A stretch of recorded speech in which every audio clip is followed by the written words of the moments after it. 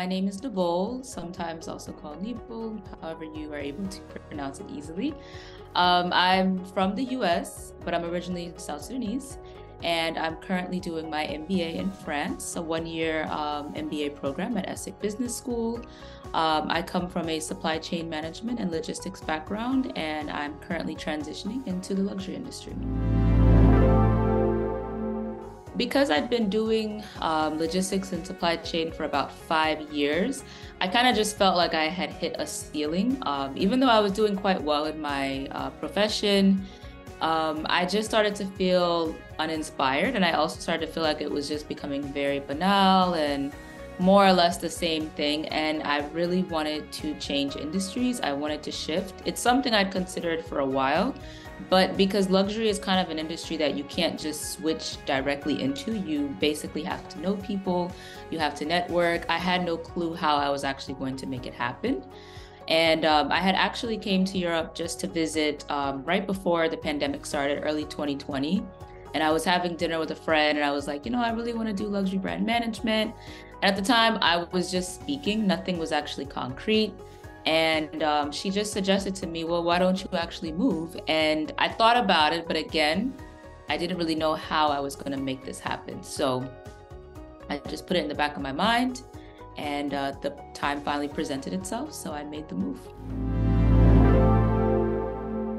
I had two options if I wanted to get into luxury. I either had to move and then probably maybe start as an entry-level job and then work my way up, and that's just keeping it safe. Or if I did have the connections, I could be able to reach out to somebody and ask if there's, opportunities that they could be able to help me. And since at the time the pandemic happened, and moving to New York City, for example, which is the closest city we have to luxury brands actually having headquarters, it wasn't feasible. And then I also didn't have any direct contacts. So going back to school was the best option, because for me, going to school and getting my bachelor was how I got into my previous industry. So logically, I just thought if I were able to find a program that can be able to connect me to people and give me the credibility to actually switch into this industry, it would make more sense. And so hence why I'm now doing my MBA. Prior in 2016, I had actually studied in France. I studied in Lyon for a semester. And after I came back to the States and finished my bachelor's, I actually had considered coming back to France to do my master's at some point. And ESSEC was one of the schools that I had researched some time back, but I forgot about it. It wasn't even something that was concrete again, like I said. So I started researching schools that actually have luxury brand management, some sort of program. And ESSEC was one of the ones that came up, and also it has a great reputation. Many of the senior executives and senior leaderships in the industry actually went to ESSEC or have some ties to the school. So having done my research, I was able to basically narrow it down to ESSEC. There was a school in New York as well, NYU, that also had the same program, and then also the UK. But ultimately for me, it's about time. It's also about cost, and then also what are the benefits of the relationships that I can be able to establish and carry that on into the next transition in my life. So I think for me, ever since I was young, I'd always been naturally attracted to the luxury industry. I love fragrance, I love beauty, I love fashion. I love different aspects of it, and I also am a creative. So in my previous industry, I felt like I was stifled from being able to make part or to make use of that part of me that I love. And I just needed to find a way to be able to mix the business acumen and the good sense that I'd learned from experience, and then being able to also use the creative aspect, the part of me that loves to, combine art with passion and, all of these different elements into something that's meaningful. So to me, it was something that I felt I needed to do, and I don't really have much other time, maybe later on in life, to be able to make such a drastic change and like I do now. So yeah, it was always going to be a natural fit for me, I think, to switch into luxury. But again, it took timing and then also just the right opportunity to meet me at the right place and for those things to work out. So actually, I'm currently doing a 5-month internship with L'Oreal. L'Oreal is actually one of the companies that has a partnership with my school. And currently, I'm a commercial intelligence intern within the luxury international distribution department. So I'm definitely looking forward to getting into beauty, just because it's something that's always been very easy for me to be able to grasp.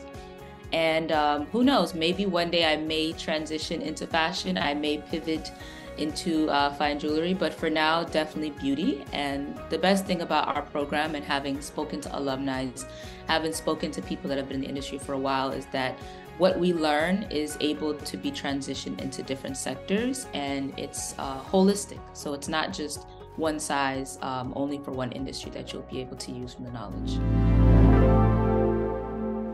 I would say more that there were certain classes that I wish I had more time to actually learn from. For example, data science was a class that we had, and that's actually ironically what I'm doing now. It's something data related.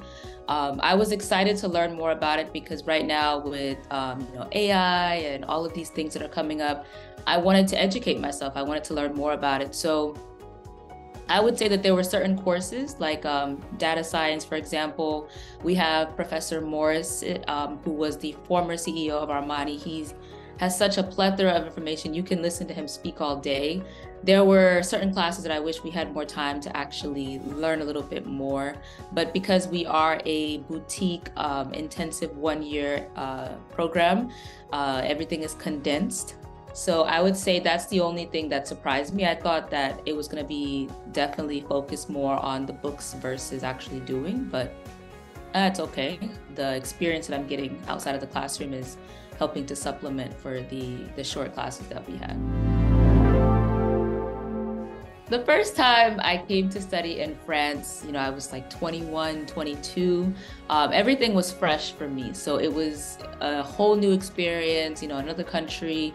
I've had the chance to live in different parts of the world growing up. I was born in Sudan. My family actually lived in Egypt for 2 years prior to moving to the US, of course, living in the US. So coming to France, there was definitely some adjustments that I had to make.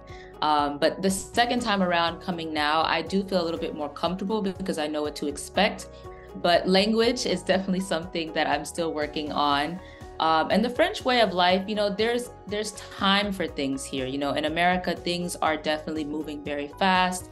And, our values are different in different things in different ways. But coming from the US, I would definitely say that there's not that pressure for you to constantly be chasing the next thing and doing the next thing. You actually have time to really live and enjoy your life while also balancing the ambitions that you're trying to pursue, in my opinion. Wow, what advice would I have given younger me? I would have definitely made more use in time of exploring. At the time, I was in a semester program. So the time that I did have, I would try to go to different countries here or there, but be open-minded. You always think, oh, I'm gonna do this and I'm gonna do this, and you try to plan and structure your life a certain way, but being open to the things that can come to you, being open to opportunities, and not being afraid. I think the first time I came, I played it very safe. I wanted to make sure I represented America in a certain way. I wanted to make sure that I could be able to make friends and, still stay within myself. But this time around, I'm saying, no, I'm going to make an effort to speak French. I'm going to make an effort to go out and do things that scare me versus just playing it safe.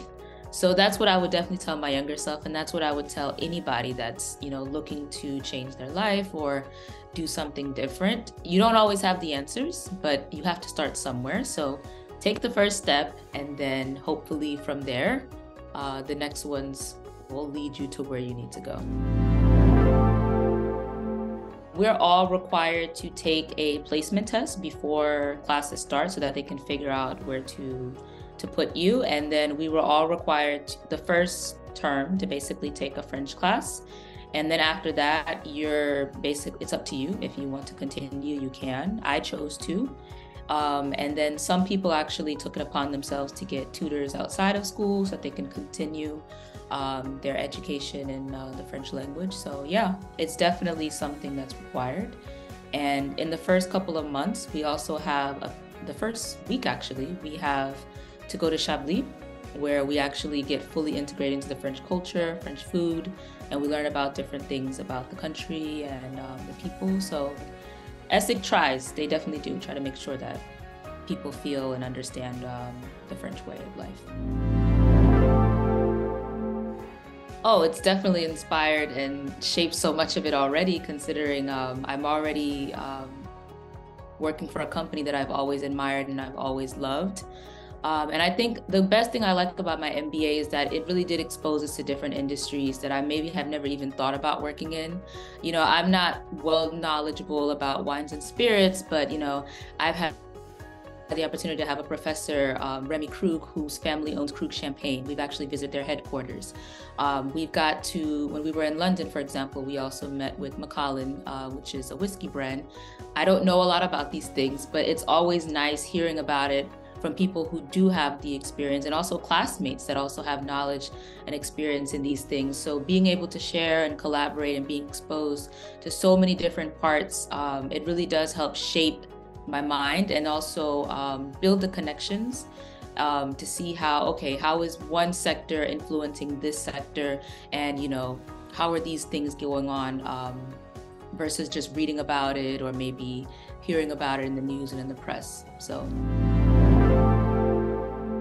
this is actually the first year that the school has opened up internships as being an option. Typically, it is a capstone project, which is basically a consultancy project we do with a company.